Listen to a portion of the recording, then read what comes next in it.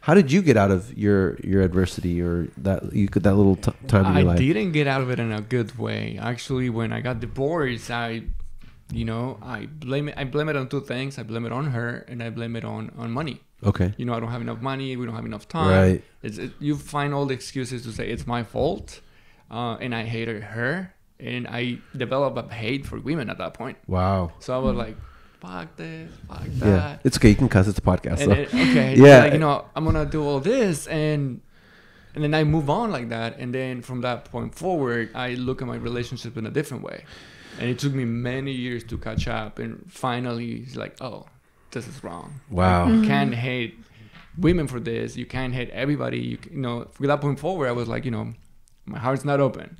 It's just relationships are business. Yeah. Kind of like transactions, and it's hard to live that way. Yeah. And it took me a long time to figure it out. A lot of things happened for me to open my eyes and figure out that was not the way.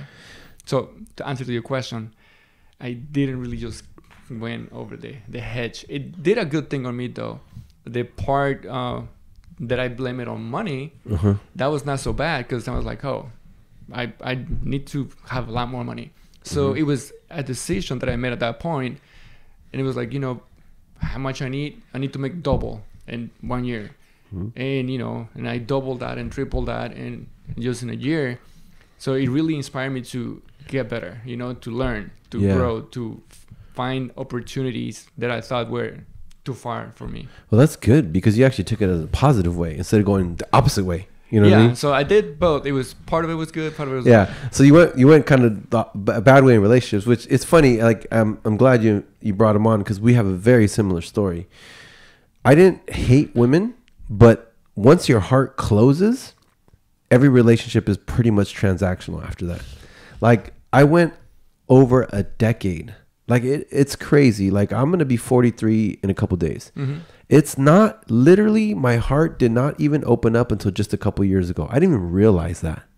Like I didn't even realize that I was not even open to relationships. In the beginning, it was bad, because I would just tell them, like, don't start developing feelings for me. Don't, because you're not going to get it back.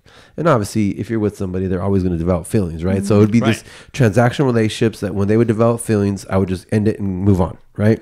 Right. And that's not good for anybody, right? For myself or for the relationships, right? And then you also mentioned money. So I my previous career was in the financial industry, and we understood how valuable financial education was, because it is true. Like, I don't know if your divorce was because of money, maybe it's part of it, but most divorces are because of money. And it's because people don't know about money. You played basketball, right? Right. Let's say you and I are going to play basketball, but I don't know the rules of basketball. I have no clue how to play the game. But you know basketball, you know the rules. Who's going to win? Right. Obviously, you're going to kill me, right? Because I don't even know how to dribble. I'm going to be double dribbling. I'm going to be going the wrong way. Well, let's talk about money. If people don't know the rules of money, are they going to win the money game? Exactly. Of course not, right?